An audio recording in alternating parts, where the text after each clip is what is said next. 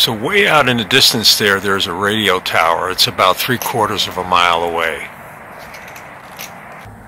And there it is on the monitor. Now I've got this Eyepiece camera configuration. It's a batter zoom and an ASI 174 ZWO.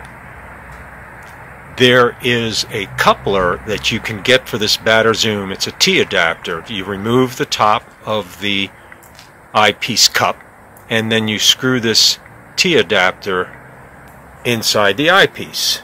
And there's the part number right there, 2958080. I have it hooked up to a SkyMax 90 Moxitove.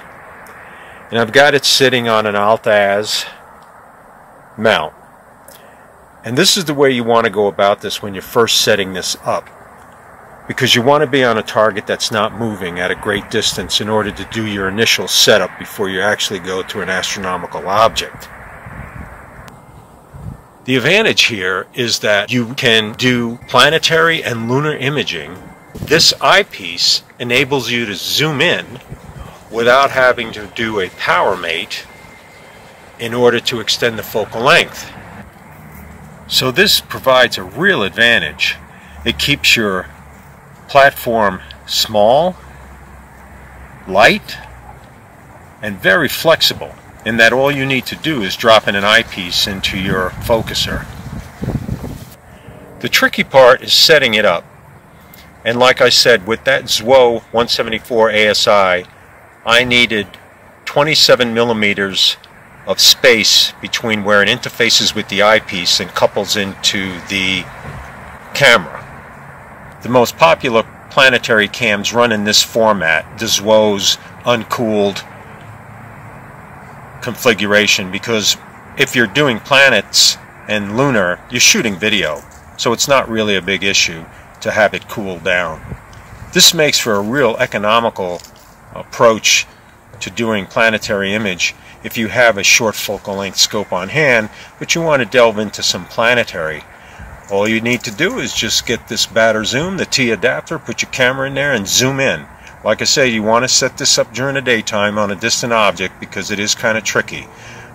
Initially I had put the camera in very close to the eyepiece and I was getting large amounts of vignetting until finally I pulled out far enough to where the vignetting stopped. So if you see vignetting, then start pulling it out in order to eliminate that vignetting.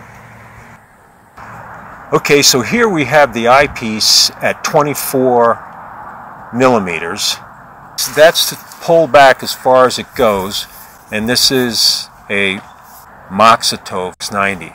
So now let's go ahead and zoom it in. We'll go into, okay, now we're at 20 millimeters. We need to focus that a little bit. There we are. You need to adjust your gain and exposure settings because as you zoom in, it's going to darken up. You've got your friendly histogram here. This is fire capture, but you know, sharp cap, anything will work, just as long as you can get your camera connected. So I'm going to give it a little more exposure to brighten that up a little bit. There you go. That's pretty far away, guys. That's about 3/4 of a mile or a mile away. So that's pretty neat. And again, you want to do this on a stationary object that's at a great distance to get your initial spacing for your camera. So let's bring it in some more. Okay, so now we're at 12 millimeters. I'm going to focus this out. There you go, just a taste. And then increase the exposure. You see, we have to keep increasing it every time you zoom in. Beautiful. Beautiful.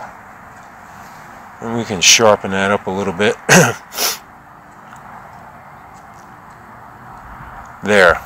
Beautiful. Wow. I don't know. That's doing it for me. I'll tell you that. This is really doing it for me.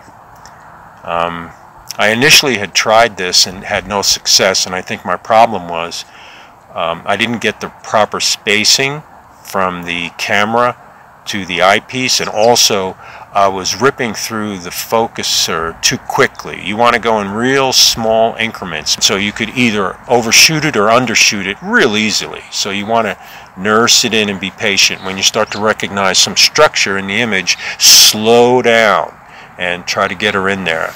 And your histogram is your friend right here. You want it off the wall a little bit so that you know that you're not clipping anything, but you don't want it too far out to where you're not blowing it out. That's about pretty good right there. So let's take it in some more. We're going to take it all the way down to 8. So there it is at 8 millimeters. Just not quite right yet. And so I got to go back a little bit. And I think right about there is the sweet spot.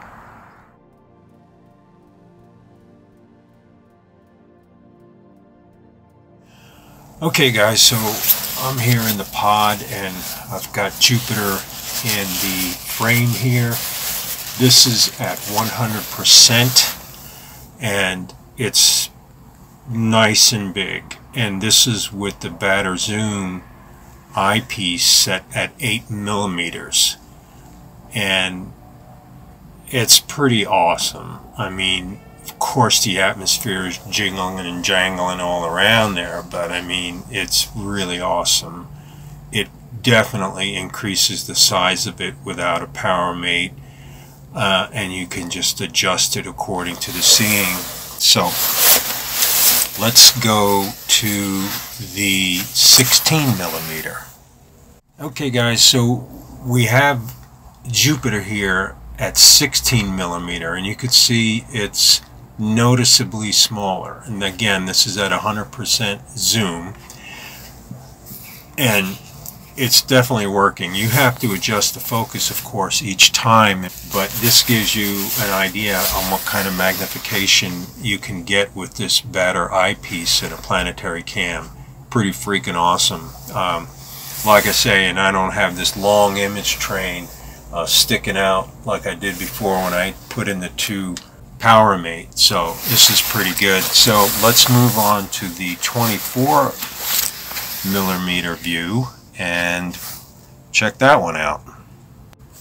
So here we are looking at it at a 24 millimeter view, and you can see there's a significant difference between the two. The beauty being that you can adjust your magnification according to the seeing and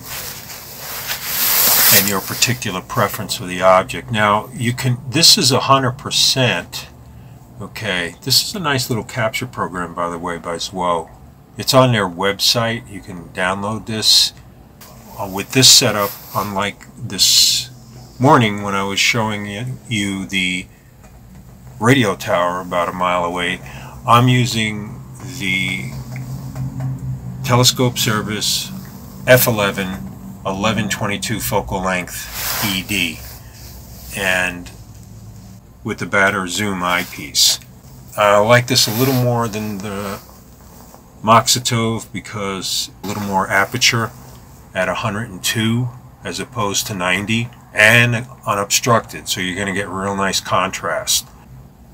And right here is where you can run the focuser and your go-to position, so you can get that dialed in just right. So we're definitely appreciating that. So it's an all-in-one kind of capture. Very happy with the results here. Alright folks, that'll do it for this workshop. I sure hope you found it useful, and what's really nice about it is, like I say, you know, you can dial in that magnification to adjust for the seeing, and that's pretty neat. And then at the end of the day, you got a great Barlow 24x8 zoom eyepiece that you could use for visual work. So it's got a lot of uses, and it comes in pretty handy. Anyway, we're dealing with a blizzard here in South Dakota 2 days now, and so stay warm, and hey, y'all be safe. We'll see you next time.